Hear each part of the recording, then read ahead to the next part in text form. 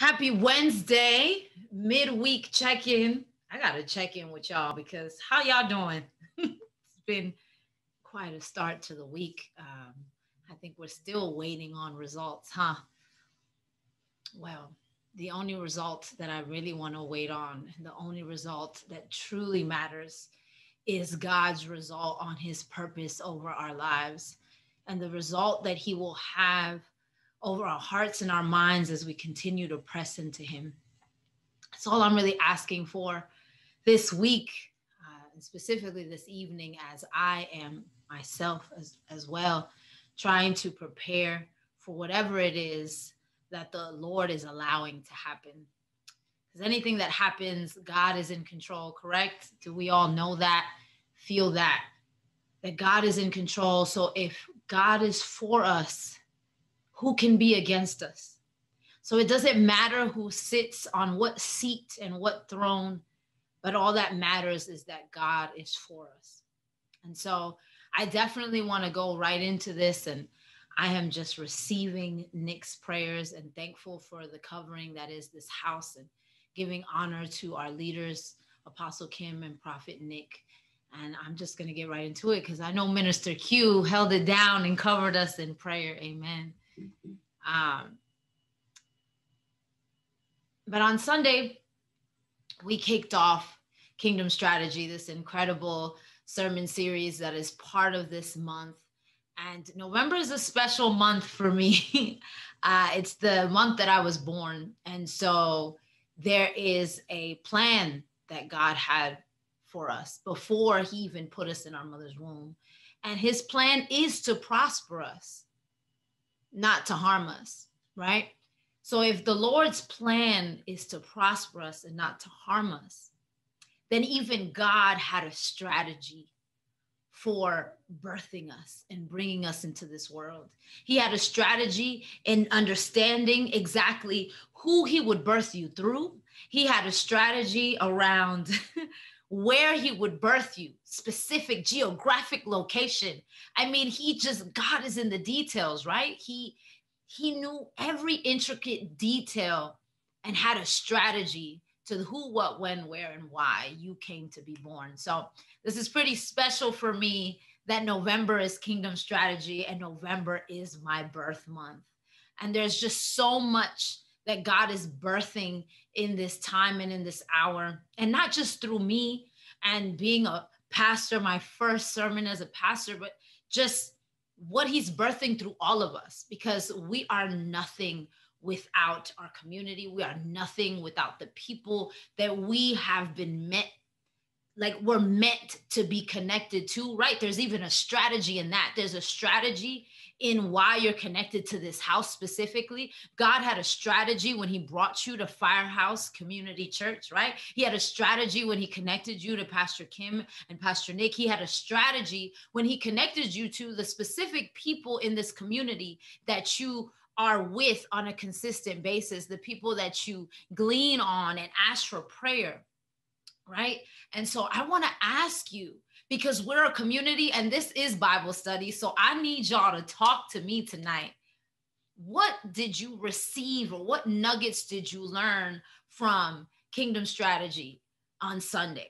From what it means to be in the kingdom of God and in the kingdom of heaven. Even if I just get one of you to put it in the chat or come off mic and tell me, what is one thing that you remember from Sunday? What's one thing that stayed with you? What key did you get from what it means to be in the kingdom of heaven and to have kingdom strategy? Don't leave me hanging today.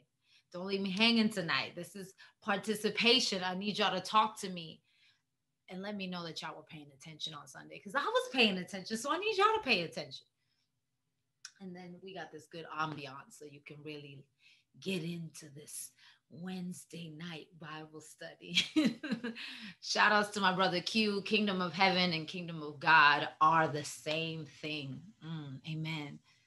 And we got the keys. Yes, Josh, we do have the keys. So my takeaways were that the kingdom is powerful and that the kingdom has purpose. So tying into what Minister Quinton is saying, that the kingdom of heaven and the kingdom of God are the same. So your power and your purpose are together. They're one and the same. See, you can't have purpose without power. And there is power in your purpose, right? Amen. So those are some keys for you to have. Take those with you. Shout out to Sade saying the dominion of God is in power and not just in word. Yes, amen. That was so good. So good. And it's so good for us to take notes so we can meditate on it throughout the week. That's part of the strategy. Part of kingdom strategy is to have things that you can go back to. And so even as we prepare the word, we prepare our notes and we have a strategy. But once we're in the battle, there are some things that you can't quite prepare for. And so this evening, I really want to talk about getting ready for the battle. That's part of strategy, right? Because when you think about any war, when people are going to go into war, when they're going to go into battle, they have a strategy. They come together. They have a plan. And even if the battle isn't something necessarily like just like a physical war, like going into another territory and trying to take over the land, there's wars against brands. You know, we know that Nike and Adidas are in competition. We know that McDonald's and Burger King are in competition. So sometimes they have a little competitive war. And there is marketing strategies and there's planning around these corporations on how they can market and get to their goal audience to beat out the competition. And in other words, the competitor is the enemy, is it not? So we are at a war because there is something that is competing for your power. There is something that is competing for your purpose. Do you know that? Are you aware that before your mother's womb, that strategy that God had to create you, he had a strategy in power and purpose for your life. And there is something, there is a competitor that doesn't like it. There is a competitor that is standing wherever they are. And they're saying, they got too much power. They got too much purpose. They got more power than me. They got more purpose than me. So I got to figure out and I got to create strategies over on this end to figure out how to beat out that competition. So there's a war. There's a battle happening for your power and your purpose. And so although the battles that we see on earth, right? When we see a battle like in history, when there have been battles against land, or the Civil War was a physical battle that was gory and bloody, or there's a battle like we've seen iPhone versus Android. I mean, think about it. We got friends, and when we see the green bubble, we're like, sis, really? You're texting me with the green bubble? So there is this thing going on in the physical realm. But there are all these things that we don't see that are happening in the spiritual realm. And that is the battle that we really want to be speaking about. That is the battle that we really want to be focusing in on. Amen? Because that's where the power is. That's where the purpose is. It's in the spiritual realm. Because again, the kingdom of heaven and the kingdom of God is in that in-between space, right? Because we're not quite there yet. By the time we go to heaven, we won't be here any longer. So we're not quite going to heaven just yet. But we don't want to stay right here on earth because we don't want to be of the things of this earth.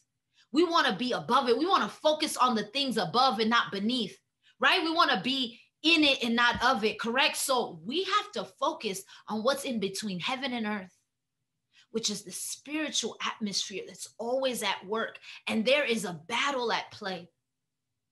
And so I want to talk about those things. And I want to talk about getting ready for battle. And you see, sometimes the battle comes to you. And sometimes you go into the battle. And so I want to talk about those differences, right? And that either way, we must be prepared for it. Whether you're the kind of person or life makes you the kind of person, because that happens too, where life just molds and creates an environment in a situation where you have no choice but to just go into the battle. And there are other times where you're just in the back, you know, the quiet person in the back, just minding your business, you know. I'm doing real well over here, minding my business. And the battle just comes to me. It just comes at me, right? And so I want to make sure that God is preparing us for either side of the fence, either side of the battle.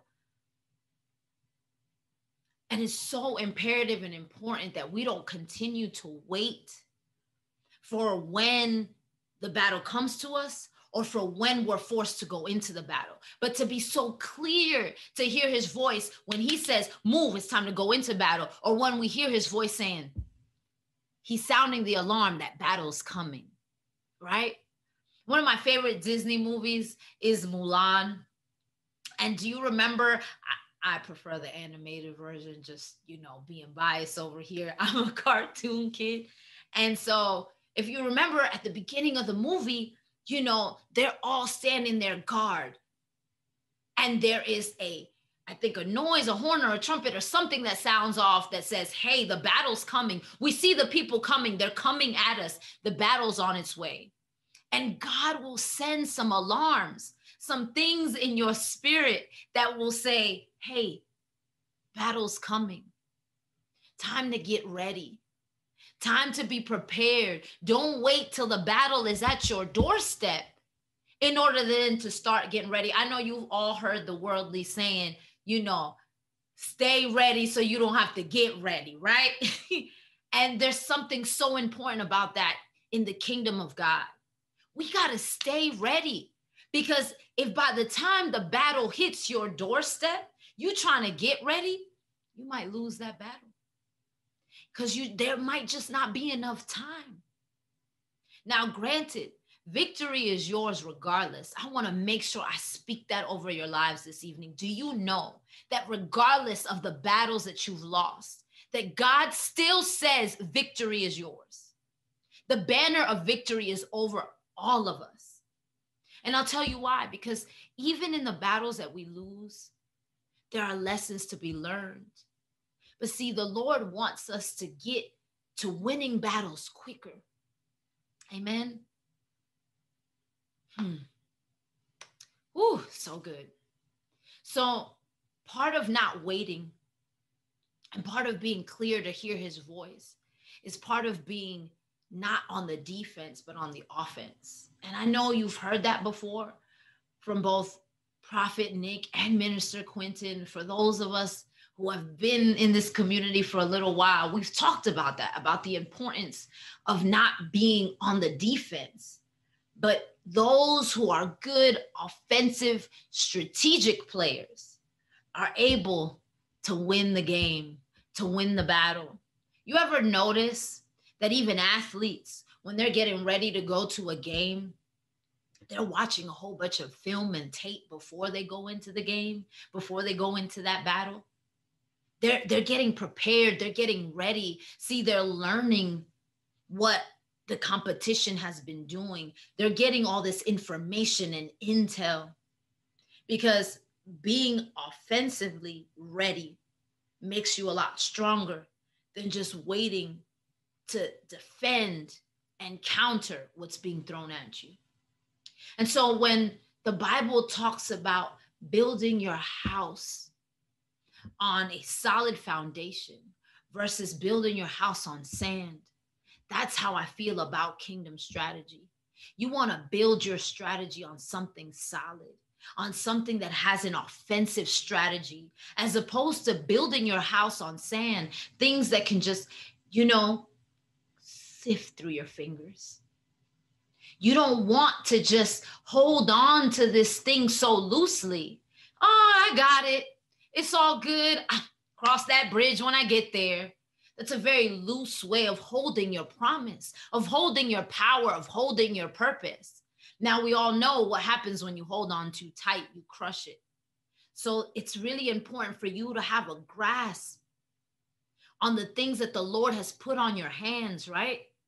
And hold it in such a way that it's not like sand, it's not slipping through, but it's solid foundation that you can hold on steady.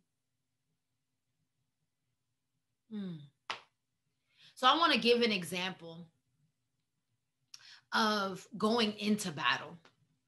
And one of the places that I went to in the Bible is Joshua and Caleb in Numbers. You know, they were specifically sent to be spies. And if you know this part of the story in the Bible, you know, Moses had freed the people from Egypt. They had been going around in the wilderness. They're getting sick and tired of being sick and tired. And Israel is just over there, just in a place where they can see. But you know, sometimes the promised land is really scary. And there is a battle between where you are and where the promise is. And so a lot of times you'll send out some spies, some intel in between your promise and that battle.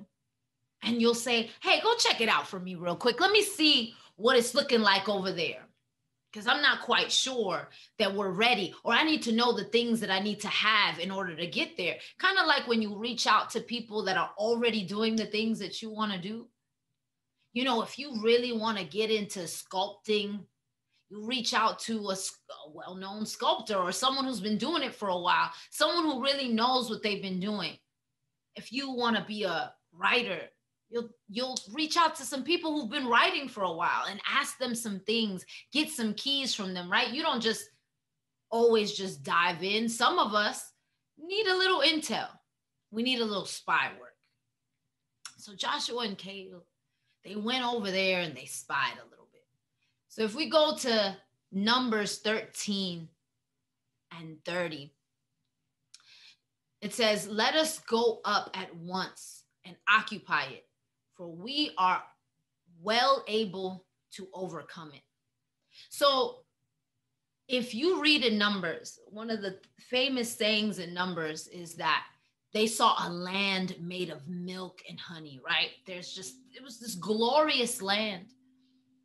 And there were all these riches and all these things. But again, the battle to get from point A to point B was quite hefty. And Joshua and Caleb, they had a strategy. And they not only did it, part of their strategy was their faith, right? They had such a faith in saying, hey, let's just go up there. And once we go up there, once we get there, we're going to be able to occupy it. And we're going to be able to overcome it. Like at this point, we've overcome Egypt. We've overcome the wilderness. Like we've been through some things. So if I've already been through it before, if he did it before, he'll do it again. That's one of my favorite jams, right? Same God right now. Same God back then. Y'all jamming with me or not? Like, what we doing on this Wednesday night? Like, I need y'all to be jamming with me, right? So if he's done it before, he'll do it again. And that's part of the strategy, is knowing that God is the same yesterday, today, and forever. You got to have that in your toolbox of your strategy, is knowing that God is consistent. He is the same. And if he is a God that has given you power and purpose and has had a strategy for your life, when the battle comes, why would he leave you now? He's brought you this far. You think he's going to leave you now? He's brought us this far. 45 presidents in, right? And listen, I can go into a whole sermon about that. But we have seen some foul things prior to 45. We have seen all types of things in our history and in this land specifically that we call America. But he has been the same God that has kept us since the time of the people leaving Egypt. He has kept us. So if he has kept us through this insane year that has been 2020.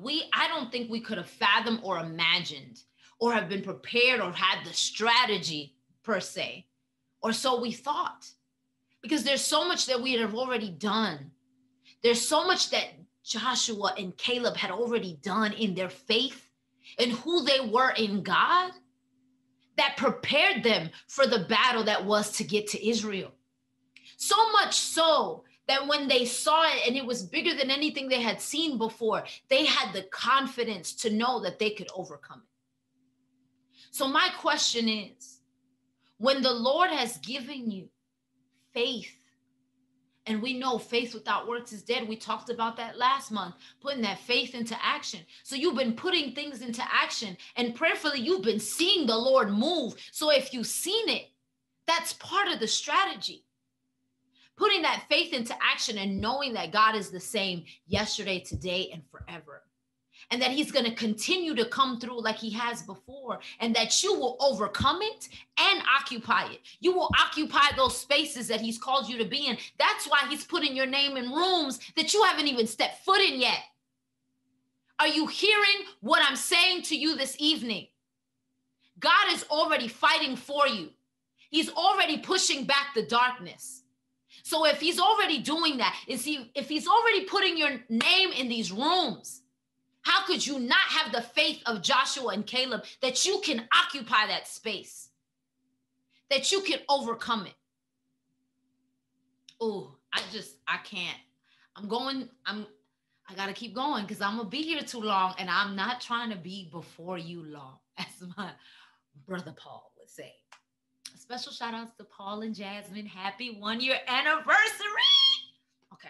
There's a whole kingdom strategy to a lasting marriage. I'm going to leave that to our leaders to give that to y'all. Hopefully sometime this month, kingdom strategy to lasting relationships. Ding, just going to throw that out there. I kind of need that one for myself. But I want to say that in Numbers 14:24, it says, but my servant Caleb, because he has a different spirit and has followed me fully, I will bring into the land into which he went, and his descendants shall possess it. So this is where God is speaking, right? God is saying, look, because you have been faithful, because you're set apart, because your spirit is different. There goes another strategy. See, when he created you, right? When he was molding you before he put you in your mother's womb, part of that strategy is that he made you uniquely in his image. He uniquely made you with a gap, right?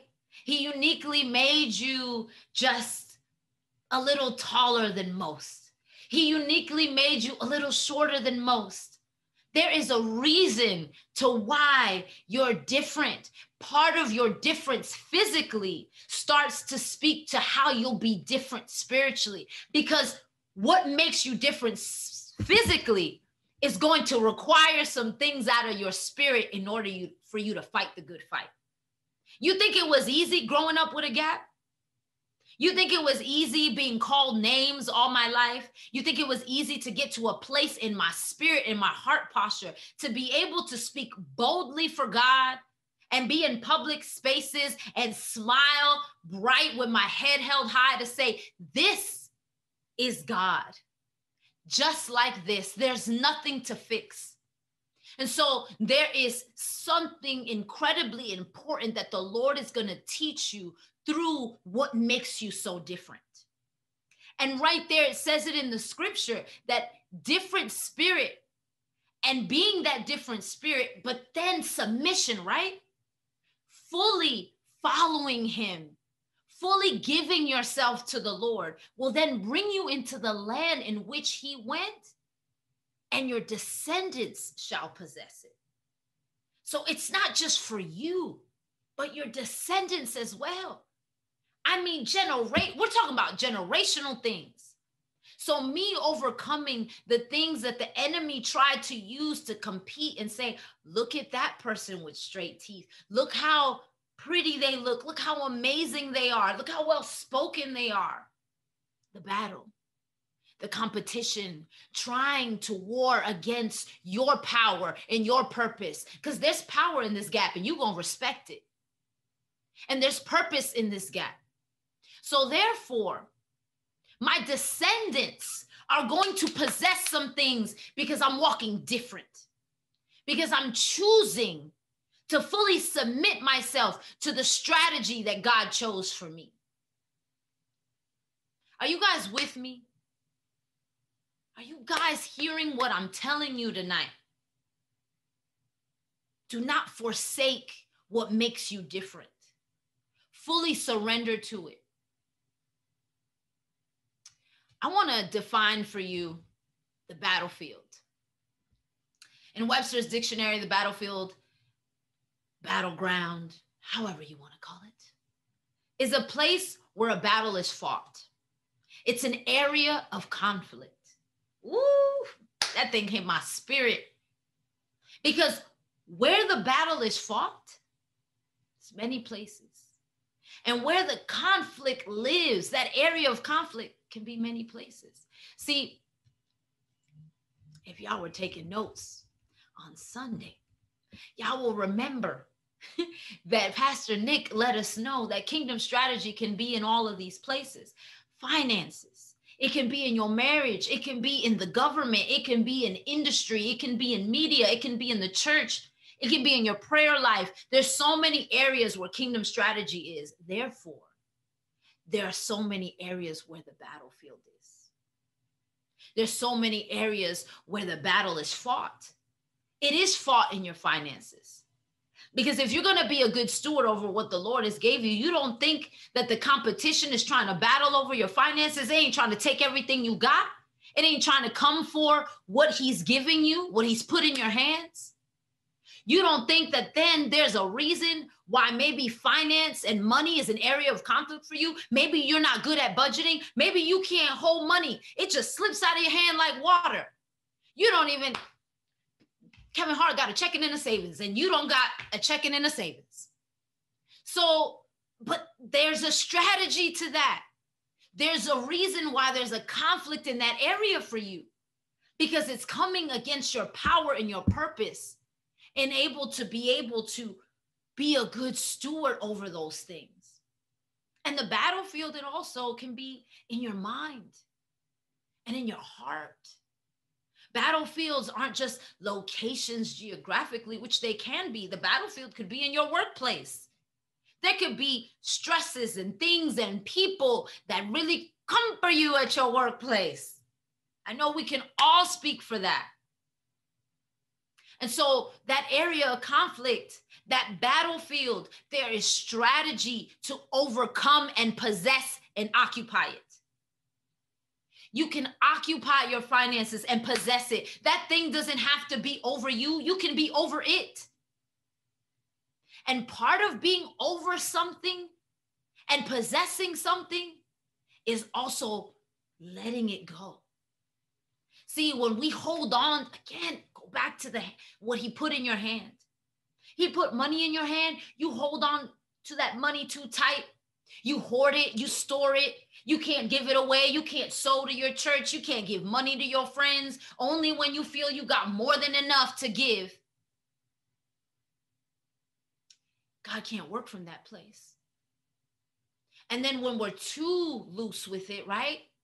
We're just always spending it and giving it without wisdom, without strategy.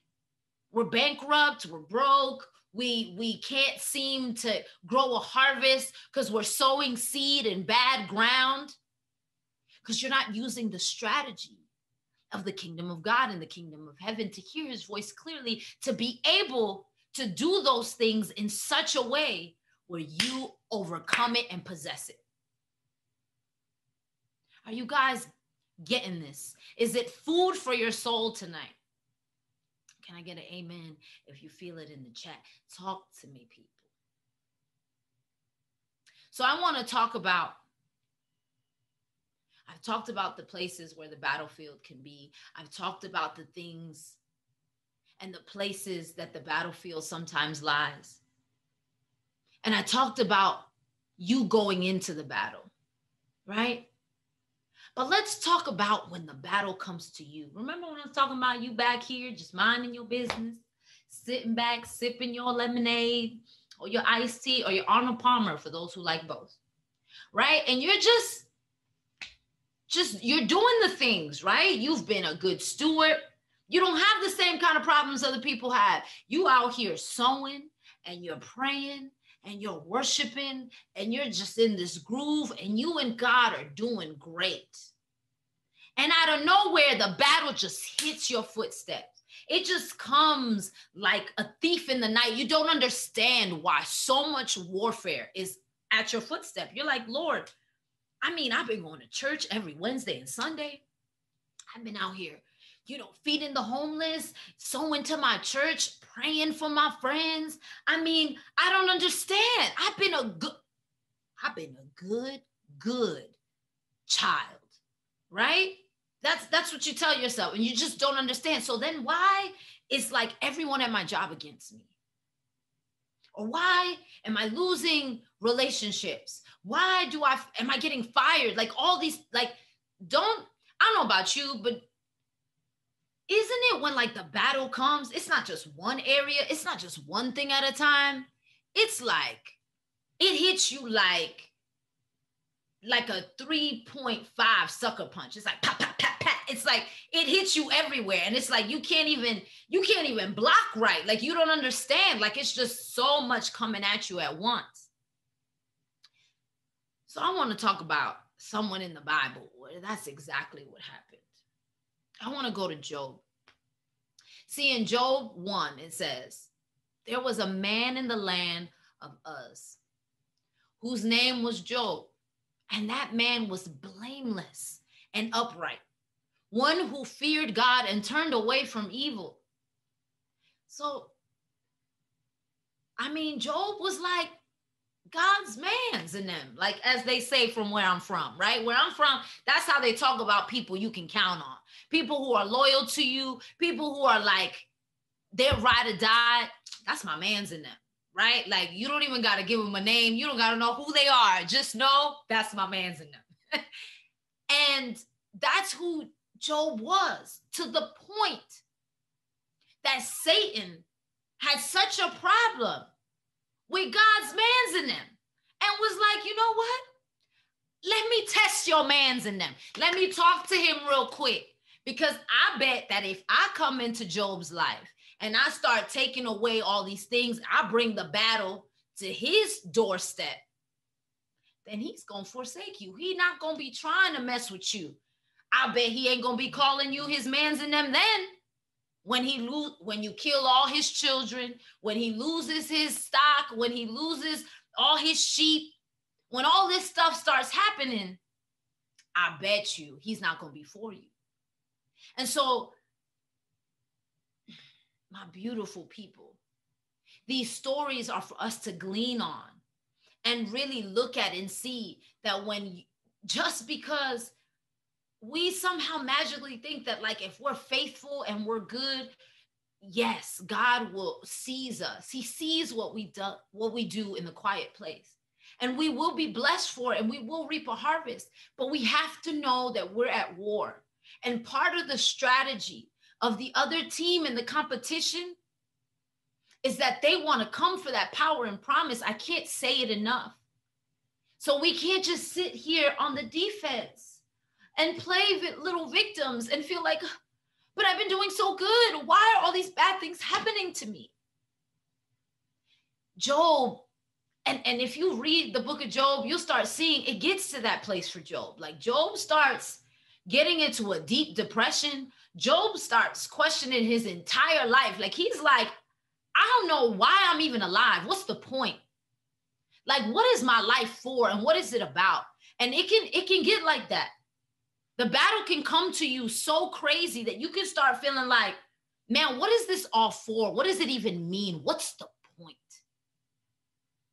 And that's exactly what the competition wants you to think. That's exactly what the competition wants you to do. To just be done, to quit fighting. That's part of its strategy. But see, God has a strategy to keep you in the fight, whether the fight you're going into or it's coming to you. Y'all ready for this one? All right, y'all. Let's go to Ephesians 6. I'm going to read 10 through 20. So just bear with me because it's just all too good for me not to talk about all the nuggets and strategies that are in here for when the battle comes. So in Ephesians 6, 10 through 20, which I'm in the ESV because that's where I thrive, it says, finally, be strong in the Lord. Finally, because, you know, sometimes we're in the Lord, we're at church, we're up in there, but we're all up in the kingdom of God, weak, just weak. I'm not going to belabor that point, but y'all know what I'm saying. Finally, be strong in the Lord and in the strength of his might. So the strength don't come from you. It comes from his might. Put on the whole armor of God that you may be able to stand against the schemes of evil. The schemes of the devil, excuse me. For we do not wrestle against flesh and blood, but against the rulers, against the authorities, against the cosmic powers over this present darkness, against the spiritual forces of evil in the heavenly places. That's so good. I'm going to come back. I promise. I'm just going to have to just get through it. Read it, Sally. Thank you, God. Therefore, take up the whole armor of God that you may be able to withstand in the evil day, and having done all to stand firm. Stand therefore, having fastened on the belt of truth, and having put on the breastplate of righteousness, and as shoes for your feet, having put on the readiness given by the gospel of peace. In all circumstances, take up the shield of faith with which you can extinguish all the flaming darts of the evil one, and take the helmet of salvation and the sword of the Spirit, which is the word of God, praying at all times in the Spirit with all prayer and supplication. To that end, keep alert with all perseverance, making supplication for all the saints and also for me, that words may be given to me in opening my mouth boldly to proclaim the mystery of the gospel, for which I am an ambassador in chains, that I may declare it boldly as I ought to speak. There's so much there. I think I could be here a whole other hour, which I'm not going to do, but I'm just going to get the keys, right? The points. Whew. The armor of God. It says, put on the whole armor of God. It's one of the strategies. And armor, by its basic definition, is defensive covering, right, for the body. Usually when we think of armor, we think like that metal combat, that metal stuff that people use in combat back in the day, because, you know, they don't really use that now. Also, armor is a quality or circumstance that affords protection. The armor of prosperity, a protective outer layer. And so if you're putting on the whole armor of God, then you're putting on a defensive covering in the spirit, that you're going to be spiritually covered in such a way, because again, where's the battlefield? The battlefield could be in many places. We talked about it. The battlefield could be in your mind. It could be in your heart. The battlefield could be in your marriage. The battlefield can be in your workplace. The battlefield could be in your church. But regardless of where the battlefield is, there is an armor that only God can provide that you must put on, because your prosperity comes with that armor. Because without it, then we shall fall and we shall not prosper. And what are his plans for us? Plans to prosper. And so then it goes on to say, fasten on the belt of truth. Now we know a belt, you know, I can't listen. I keep thinking about my hood days, you know, growing up in the Bronx and constantly hearing the old mothers telling these kids to pick up their pants, to put on a belt because their pants are sagging and falling off. There are things that are dragging and sagging in your life. There are things that continue to just fall off that shouldn't be falling off. But there is a belt of truth that God wants you to fasten around your life so those things can stay upright, so those things won't sag and fall no longer. See, and that's like belt for clothing, but then there's like another belt, like, you know, the belt in the car, and that's a continuous band of material, right? In machinery, I'm just, you know, I'm reading the definition. I mean, hello, I'm smart, but I ain't that smart. Machinery for transferring motion from one wheel to another, right? And so that belt, that motion, it's continuous. So when you put on the belt of truth, when you put on that thing that God gave you, and where does truth lie? Do you know that? The truth is in his word. So when you fasten yourself with that belt of truth, let me tell you something, that's continuous. That machine, you're going to have a well-oiled machine. It's going to run real good because it's continuous. God, listen, again, God is the same yesterday, today, and forever. That's continuous. That's infinity. He's all-knowing, all-seeing. He's infinite. So therefore, that belt of truth, I mean, that's an infinite circle. If you just stay in that pocket with him. Are y'all hearing me? Oof. All right, what else? What else does it say? Ooh, wait, I have another little nugget in my notes from strategy. So although here it says, stand therefore having fastened on the belt of truth, which is Ephesians 6:14. In the Greek, it says having girded your loins. So girded is another word for fastened, right? But loins, the Hebrew people believed that that's where your power resided, your generative power, which is why there's just so much conversation around the power of a womb, right? And sermons that have been taught and spoken on what you're birthing through the womb. And the reason for that is because there's generative power there, right here.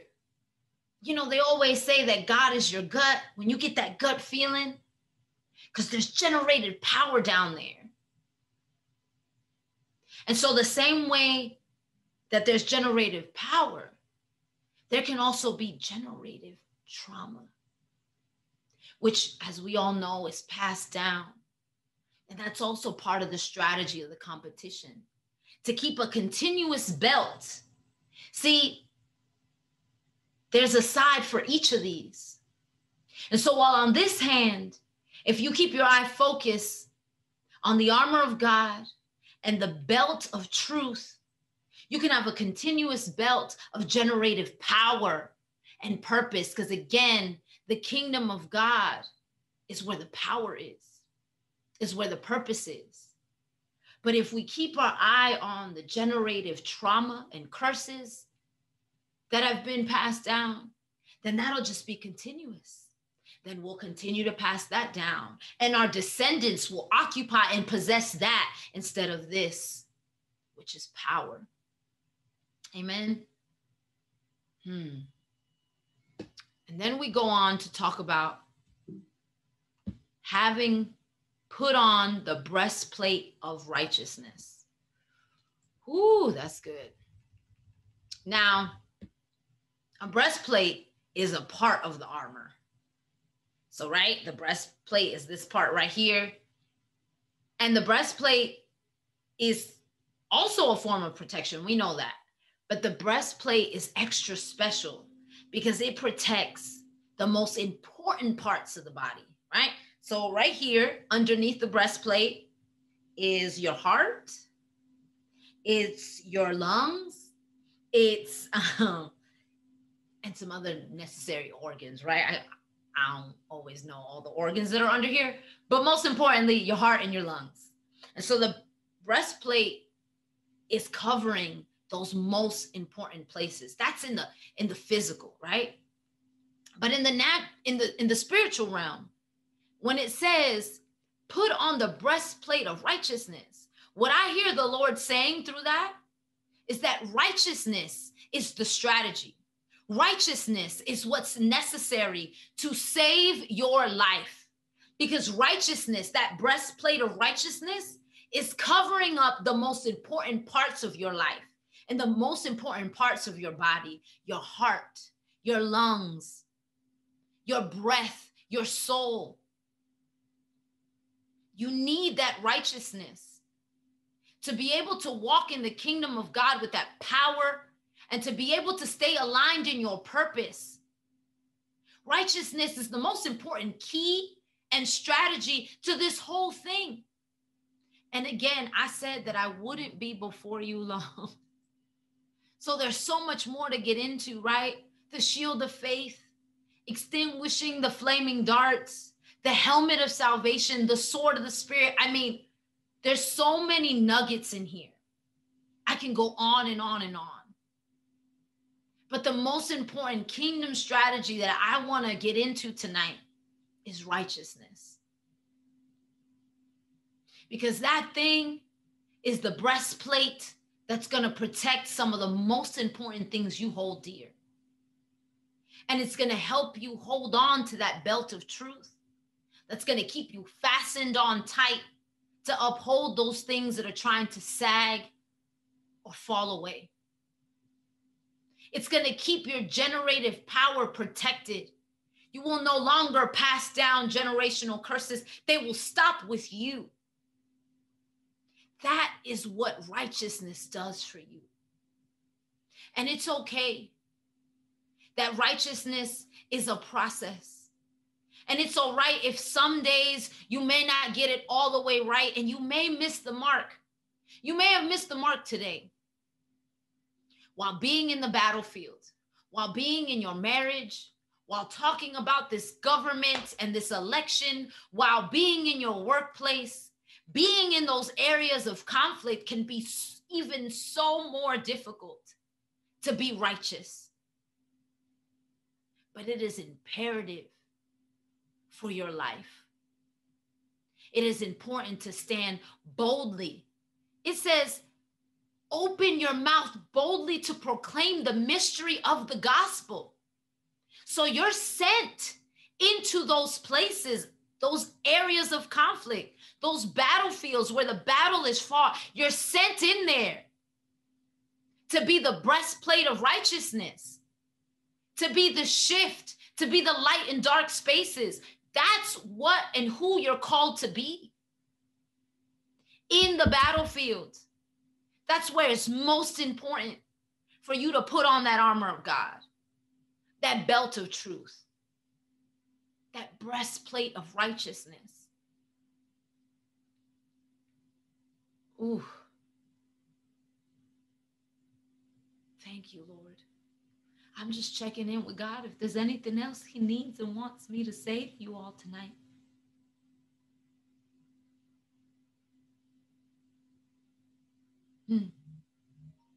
Know that the battle has already won.